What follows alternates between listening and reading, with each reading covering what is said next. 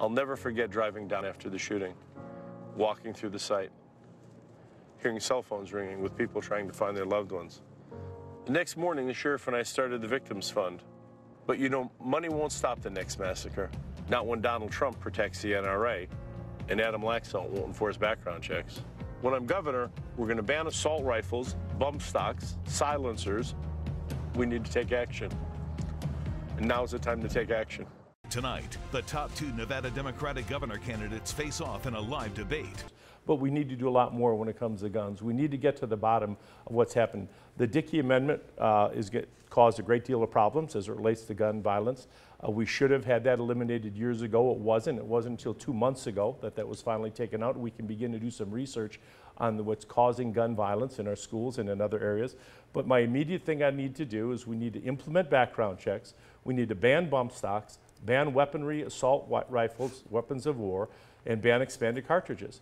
But gun violence isn't really something that entered my mind.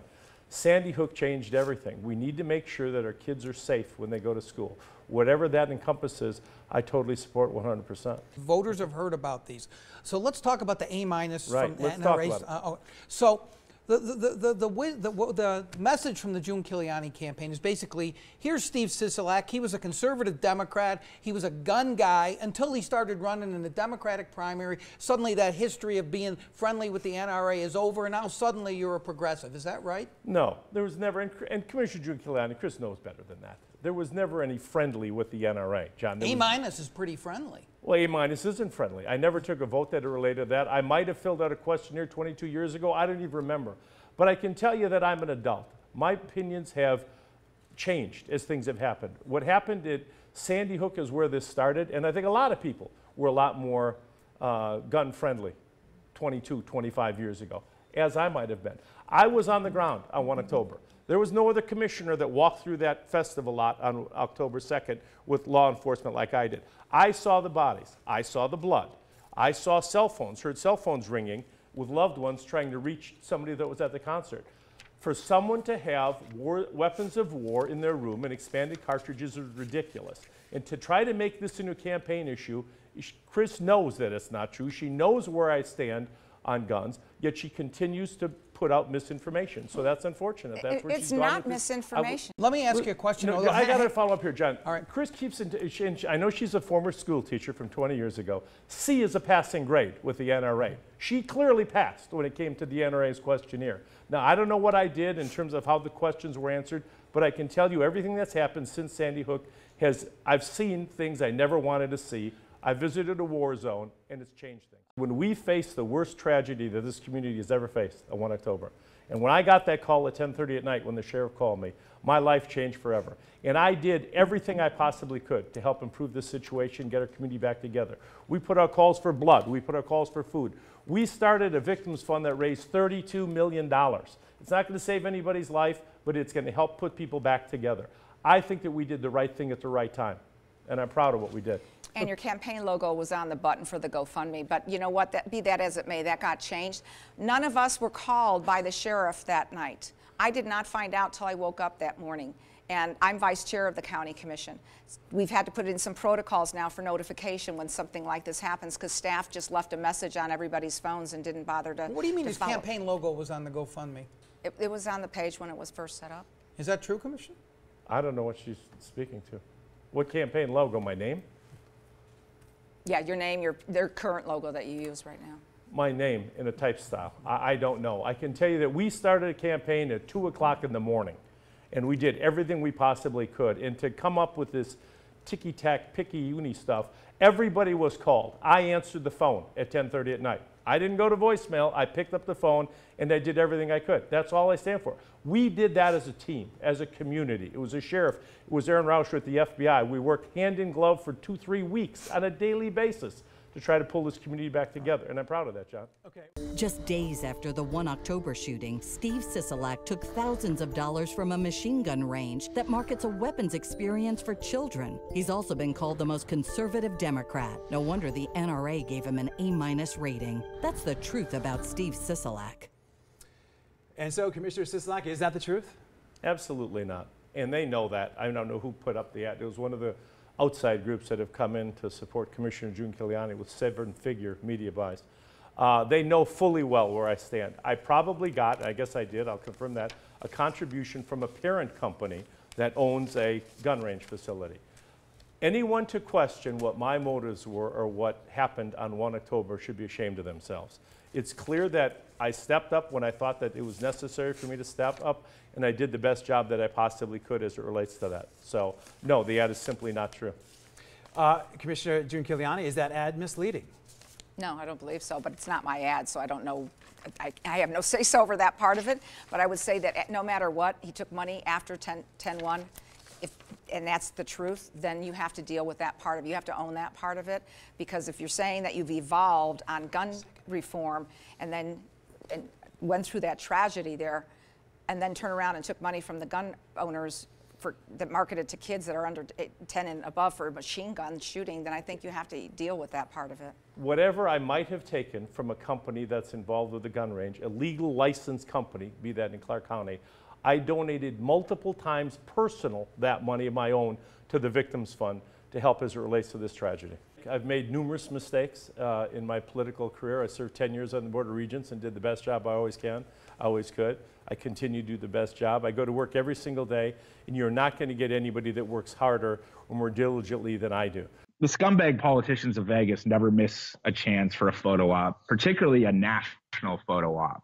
Yeah. And so when the whole eyes of the world were on Vegas, you had Steve Sisolak, who's running for governor, very publicly starting, rallying behind this Vegas Strong Fund. And I actually showed up and filmed some things, and he was there just glad handing everybody and Vegas Strong this and that. And as soon as the cameras were off, he was like out of there.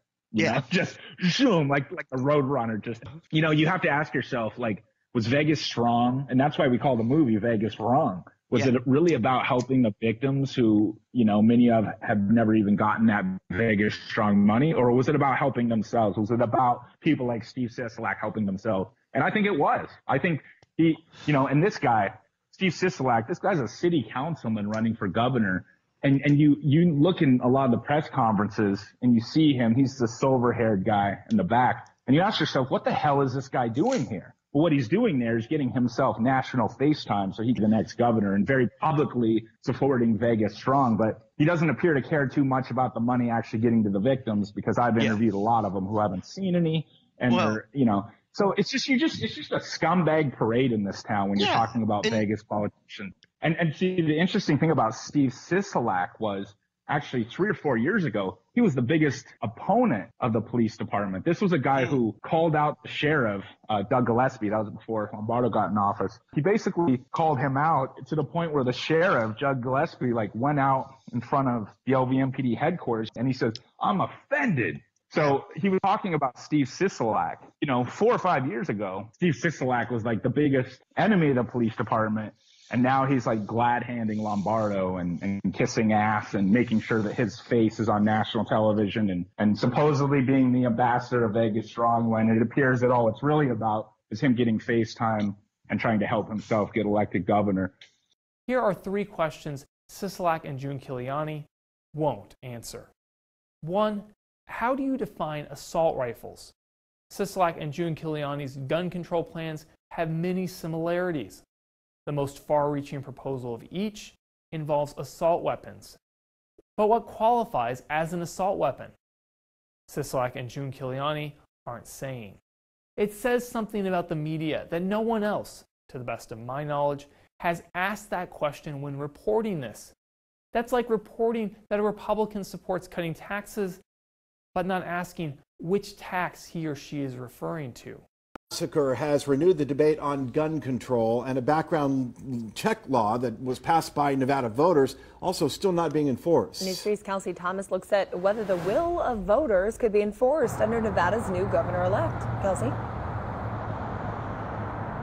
Well, Heather, just days after America saw another mass shooting, Nevada Governor-elect Steve Sisolak says he will take on the issue of guns. Another community, another mass shooting. This time, 12 lives lost in an instant. The Trump administration is officially banning bump stocks, the device gaining national attention when it was used last year in the 1 October shooting, killing 58 people. Bump stocks make it easier to fire rounds from a semi-automatic weapon. Basically, they harness the gun's recoil to bump the trigger faster. This is a device that people use to modify an otherwise non-automatic weapon to become automatic. The issue hits home for a lot of people in Las Vegas. The DOJ found that bump stocks are more than just gun accessories. Now they're officially banned. Anyone who has one has to turn them in or destroy them by March 21st. The bottom line is, I think that some people will turn in their bump stocks if they're going to follow the law. It will prevent other people, I believe, from purchasing or assembling a bump stock. So I think it will save lives. I'll begin by thanking the sheriff. I got down here 8 or 9 hours ago, and there weren't many of us here 8 or 9 hours ago. There was just a handful immediately after this incident. But I can tell you that our first responders, both the fire men and women of the fire department and Metro, were on their way in when this all happened. We've got first responders that are literally covered in blood. As a result of this, there's a lot of victims have not been identified as of this point, but they have stepped up. It was a sole shooter. There is no further threat that we're aware of, no immediate threat. I want to assure everyone that's listening that here's our words, that Las Vegas is safe. The men and women at Mandalay Bay and MGM resorts have been incredible in terms of communicating and working with the sheriff's office in order to assure us that everybody can, be taken care of, get back into the rooms, and that they all understand that we are safe and we are doing everything humanly possible to protect all our tourists and our citizens in Clark County. That being said, the sheriff and I have set up a GoFundMe account that some of you might have seen. We have been inundated with phone calls and emails and text messages of people asking what they can do. There's going to be a lot of family members that are going through an awful lot at this particular time. As the sheriff said, we have over 500 in our hospitals being treated, and we need to provide them with some sort of support. So we have done that, and I just can't say enough about the fine men and women that are our first responders here in Clark County, and all of the cities and jurisdictions have pulled together. And I thank them all for that. We've pledged the full resources of Clark County to assist the sheriff and the FBI in any way humanly possible. It will be at a service, and we ask for your prayers. God bless you.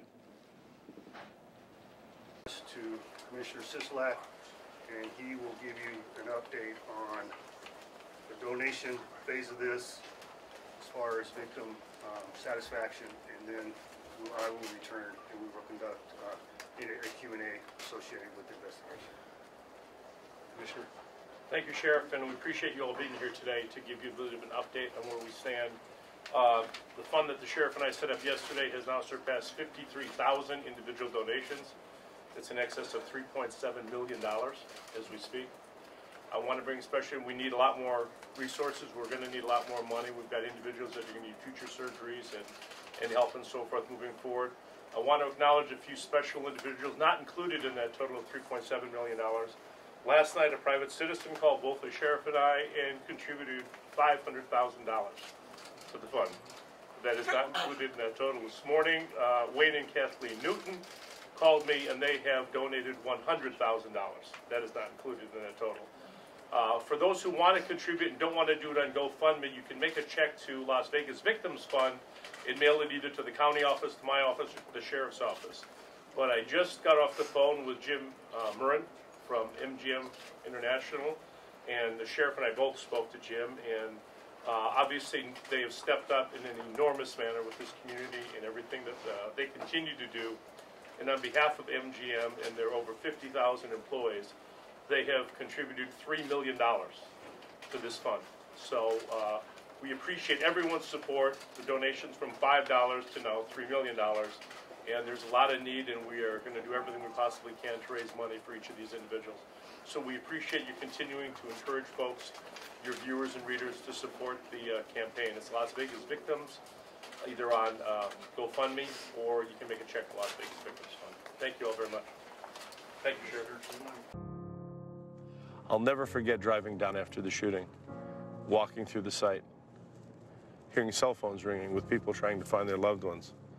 The next morning, the sheriff and I started the Victims Fund. But money won't stop the next massacre. Not when Donald Trump protects the NRA and Adam Laxalt won't enforce background checks. When I'm governor, we're going to ban assault rifles, bump stocks, silencers. We need to take action. And now's the time to take action.